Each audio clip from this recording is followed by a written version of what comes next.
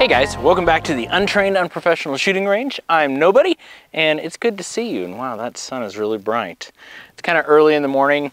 It's going to be 100 today, and I thought I would kind of get out here before it got unbearably smoking hot. And unfortunately, some other people have decided to do the same thing. And while I was reconfirming 0 on the rifle, had some people on dirt bikes go across and not even paying attention that someone had been out here shooting before they even got here. So people are idiots. Oh well, it is what it is, right? So luckily they took off south of me, and hopefully they don't come back by the time I'm done shooting. This is the 3rd time I've attempted to shoot this video. Well, I've actually shot this video. This is number 3. And it's all because of little stupid things that have come up and I've screwed up on. So the first time I shot this video, what happened was 2 things. One was my scope selection. I was using a Gen 3 Vortex 1-10, and at 100 yards, the dot is basically the size of the 1-inch pasty dot that I'm using for my target, and makes it, actually might be a little bit bigger. So as I'm trying to see it, I can't even see my point of aim. And as I'm doing this, I get little flashes of orange. And anyway, some of you may be able to pull it off. You know, it's like, I'm not a precision shooter. It's never been my game. I just don't have the patience for it. So this is a true effort that I'm putting in. I'm testing my abilities, the little that I have on precision shooting. So hope you guys appreciate it. The second part of the first video was, you know, it's like I just might be a little bit of a spaz, and I'm not sure really why I'm such a spaz.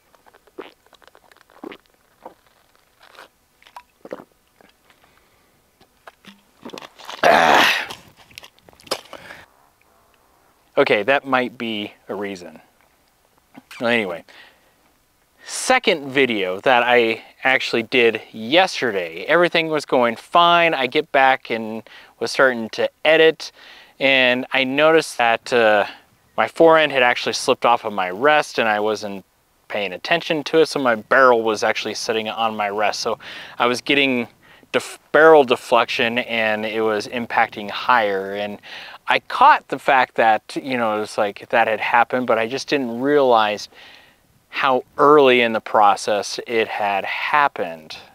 So this is attempt number 3, and it's fairly decent out. I do have a south wind coming at me. It's about 5-10 miles per hour. It's supposed to get gustier here today at some point, and I'm hoping I'm done before that. So let's try this again. What I am using is this guy. It is a 4-24, so plenty of magnification, and it could help me hopefully get a little bit tighter groups. And I will tell you, having shot this rifle now several different attempts, that the acceptable accuracy is about like that. So which is about 2, well, it ranges anywhere between 1.5 inches and 2.5 inches depending on the round. So you know, barrel accuracy is only going to be so much, and this is not a match grade barrel. So we know that going in. Now what I'm going to be looking for is, after the actual test, is if there's a point of impact shift. And how I'm going to determine that is by, one, I'll do my 3 different test rounds, which is and they're cutting across. Good thing I'm just doing this part. I'm going to do 3 different rounds. I got a Freedom Munitions 223, I have a Fiocchi 223, and then I have the AAC 77 grain Sierra Match King.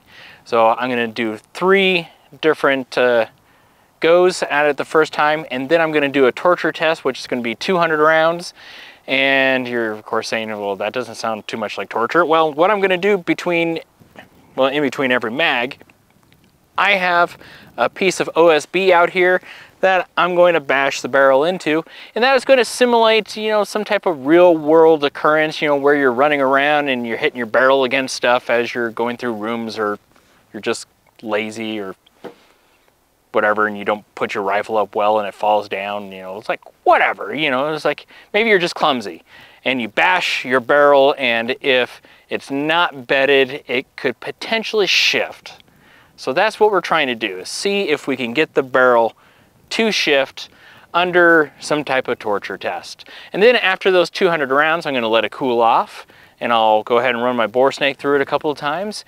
And then I am going to shoot those 3 different rounds again and see what it does.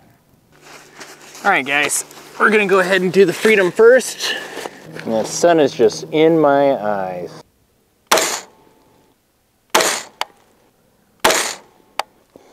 Okay, swapping over to the Fiocchi.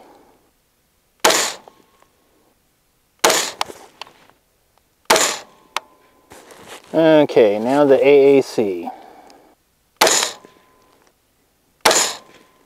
All right, guys, so this is group 1. This is our baseline that we're measuring everything against. Here's our Freedom, our Fiocchi, and our AAC 77 grain Match King. So we would hope that the Match King would do better than the regular range ammos, and yes, it is doing that. So that is good. Now we're going to go ahead and do the torture test and see if we can get a point of impact shift after the test. All right, so we're ready to go. We're going to do the torture test. Having done this 2 times before, I got some experience. I know I'm going to need gloves, at least for this hand, because that is going to get really hot. So, and the wind's starting to pick up. So we need to hurry and get this going. And unfortunately, I don't have any cool drills with a big, huge scope like this to get this thing that hot. So I am just going to basically burn ammo for the sake of this test. I hope you guys appreciate it. Which, if you do, give me a like, subscribe, comments please. You know, it's like if there's anything that I could be doing better or whatnot, or if you just like everything, great. Keeps me on track to know if I'm doing a good job for you guys. And if you're really appreciative, you know what, I'm on Patreon. This stuff is expensive. You know, I'm about to run through 200 rounds.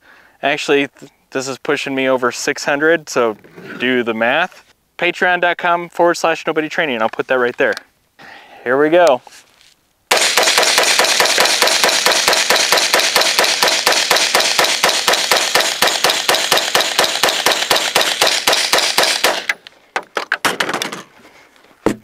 And simulate real world stress.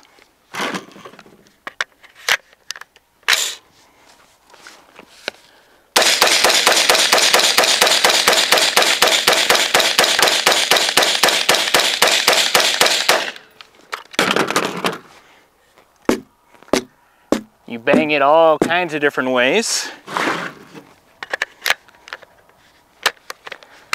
I am going to have to load some mags here in a minute. I only have 130, well, I just didn't bring more mags.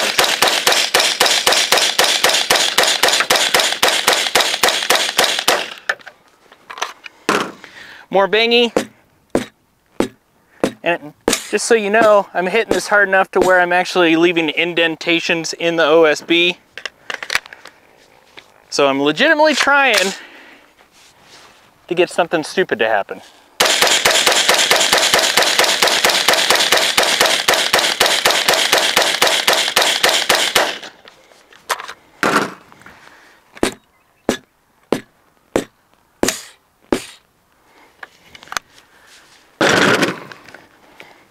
All right, I'm gonna load some mags really quick. All right, hustling to keep everything hot.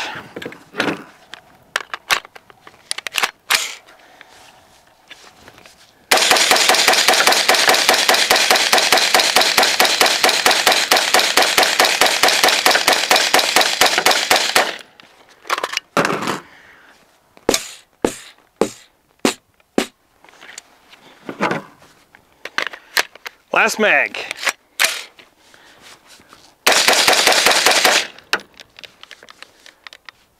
Wow.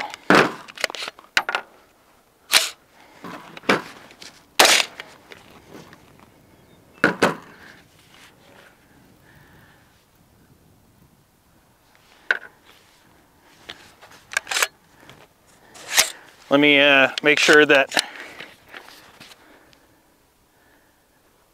okay, I'm good. I'll show you guys in a second.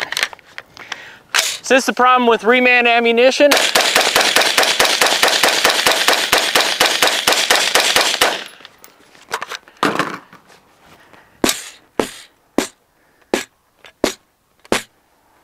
Okay. That needs to cool off. And then I can run the bore snake through and we'll do the last part of the accuracy test to see what it does. But here's what happened. I had a partial extraction. The back end of the case actually ejected out. This was partially attached apparently and broke as it was coming out, and another round was feeding in, and so it caused a malfunction. So, but yeah, reman ammunition, you never know what you're going to get.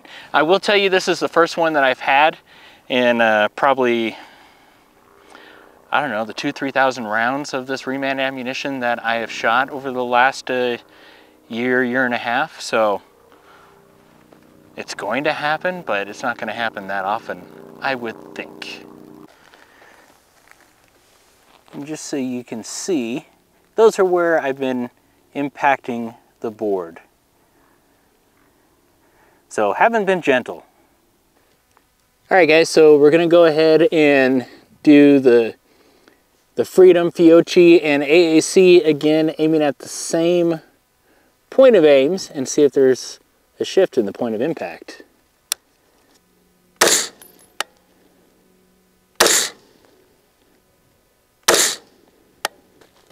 Okay, on to the Fiocchi.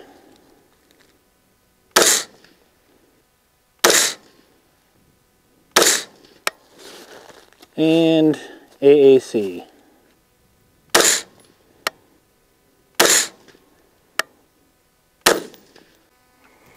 Okay, so you can see the 3 unmarked holes. Not much of a difference. I would say that the variation on that, or actually on all these groups, is more me than anything. So we move to the Fiocchi, and you can see it's about right there.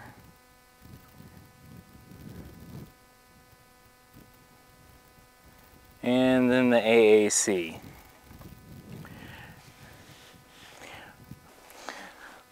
Well guys, I would say that if the fit between your extension and your upper receiver is fairly decent, you don't have a lot of play in it, just a little bit, couple thousandths, 3 to 5 thousandths of an inch, I would say probably bedding isn't something you need to really worry about, you know, especially if it's just a plinker. Now, if you're trying to build a match grade rifle and, you know, it's like you're going through the whole process of shooting either something like a Match King, you know, or you're doing hand loads or whatever, and you're trying to get these tiny little bug holes, then I would probably bet it, you know, just to take out any variation that could potentially happen. Now, I will go through and, well, actually, so I'll actually bed this barrel, but what I'm going to try to do, I'm going to see if I can figure out a way to kind of wallow out that hole just a little bit more, and maybe do like a 100-round test of just beating it like every 20 rounds or something like that, and seeing if we can get some more variation in it, you know, just for a poorly made upper receiver, and then go through and bed it.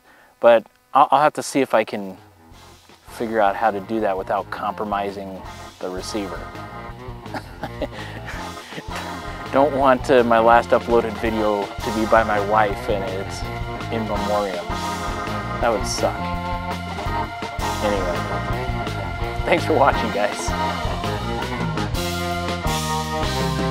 You know how hard it was to go through this whole thing without taking a hit.